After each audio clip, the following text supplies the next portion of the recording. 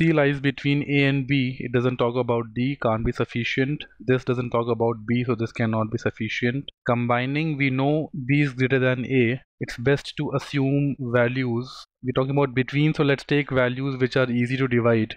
I'm taking a difference of 16 here, 2 and 18. This is A, this is B. C lies exactly in between, so C becomes 10, and D lies between A and C, exactly between A and C, so this is D. Let's find out the value. A minus B is 2 minus 18. C plus D is 6 plus 10. So this is equal to minus 16 upon plus 16, which is minus 1. Let's take out some completely different value and see if we still get the same answer.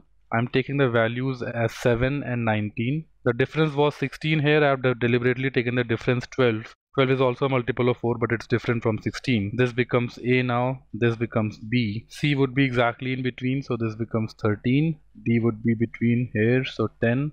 A minus B would be 7 minus 19 upon C plus D would be 23. 10 plus 13, 23. This is a completely different value, minus 12 upon 23. So even combining doesn't lead to a unique answer. The answer is option E.